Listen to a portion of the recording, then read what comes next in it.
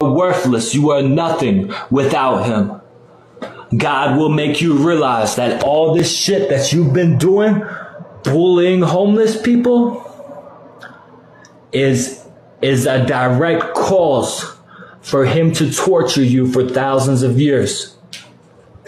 The devil, God will give you to the devil, and he will torture you for thousands of years. God will give your soul to the devil and allow the devil to hurt you in the most obscene ways possible. The worst ways of torture you can think of. That's what God has planned for you, bullies. He actually has that planned for you.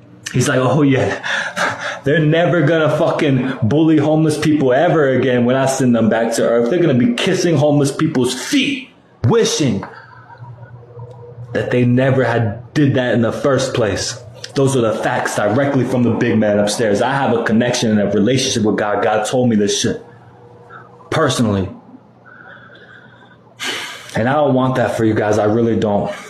I really do not want that for y'all. I swear to God, I want you guys to realize that and stop.